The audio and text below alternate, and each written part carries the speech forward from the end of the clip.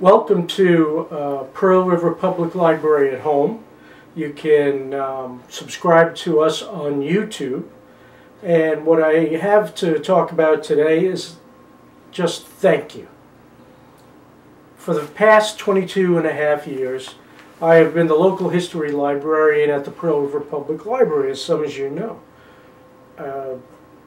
What I've been doing is unearthing, literally from scratch, getting the stories out there, getting the facts out there about the history of the town, and also the photographs. You know, the photographs are over 100 years old, some of them, and they're starting to deteriorate. So in my books, what I've tried to do is put them in, and this way it becomes a living archive that people can see the images and refer to them whenever they want, and the stories. I've tried to bring the art of storytelling back, because there's something about it's like live music. There's a connection there that can't come through with the camera.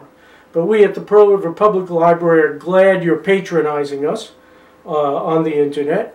We are very happy. Without you, we have no library, because a library is really a community of individuals who come together for a specific purpose, to carry out a specific task, and that's us providing you with information in a variety of different medias. So thank you one and all.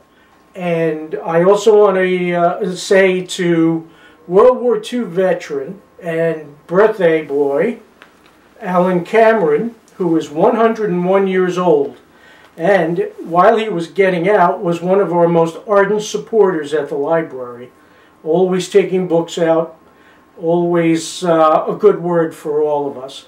Thank you, Alan, and thank you all for watching. I'll be back with more history lectures later this week.